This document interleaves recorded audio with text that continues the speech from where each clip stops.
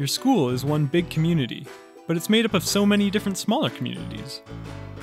The average school has hundreds of these small communities, with most teachers and students being a member of at least a handful. So how are you supposed to stay connected with all of them? In Minga, the groups feature makes it easy, no matter how many you're a part of. Groups can be used for so many different things, like classes for posting homework, learning materials, and scheduling quizzes, sports teams for sharing game schedules and carpooling to the tournament, clubs for arranging meetings and events, or even an entire grad class. There are so many possibilities. Group pages give you a dedicated place for sharing with your group, from posts and videos to events and a photo gallery.